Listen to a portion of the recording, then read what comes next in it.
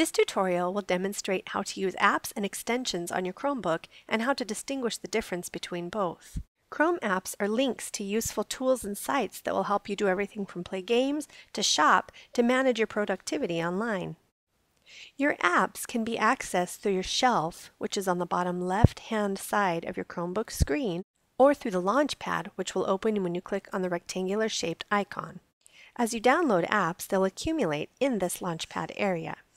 You can find and add apps by accessing the Chrome Web Store. The store is divided into several categories. You can browse through your areas of interest, you can browse by popular items, and you can browse by category of education or people who you follow on Google+. Browsing in the web store can be overwhelming, so if you click on a category, it narrows it down by topics, such as in education, you can look through academic resources, family apps, foreign languages, or teacher and admin tools.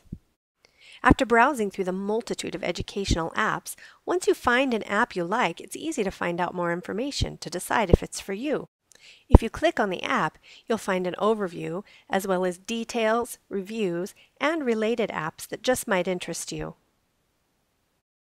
Once you decide that a particular app is one that you want to add to your collection, just click and add and it'll go into your collection. You can even suggest this app to people in your Google circles or through email. Once your app has been added, you can access it easily right from the web store. Most apps simply serve as shortcuts to get to very useful or powerful tools. It's nice to have right there in either your shelf or in your Launchpad. Just click and go and it opens right to the page.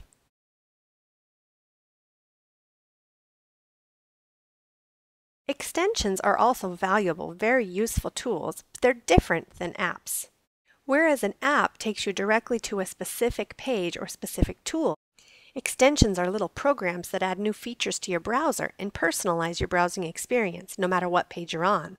Finding extensions is a lot like finding apps. You access them through the Chrome Web Store, and down near the bottom you'll see a link to extensions.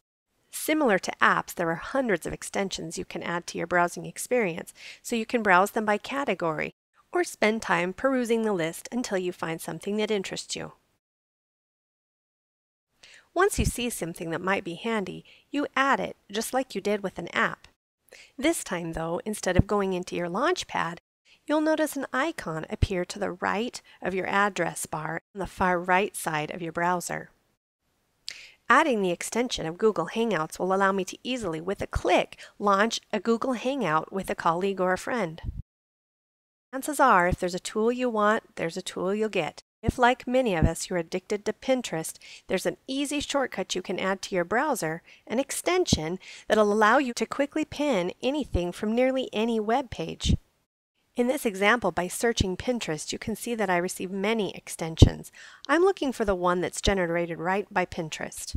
It's free, so I add it to my browser, and up pops the icon that'll allow me to pin. By adding this particular extension, if I'm visiting a site that I find particularly useful, I can click the Pin It button, and it'll add it into my collection of pins in Pinterest right from this website.